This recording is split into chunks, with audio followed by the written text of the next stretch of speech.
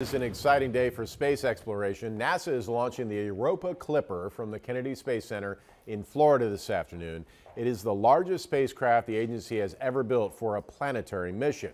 Scientists think the icy moon of Europa of Jupiter is one of the best bets in the solar system for sustaining life. They believe the moon has an ocean beneath its icy surface with tides from Jupiter's gravity producing friction and heat.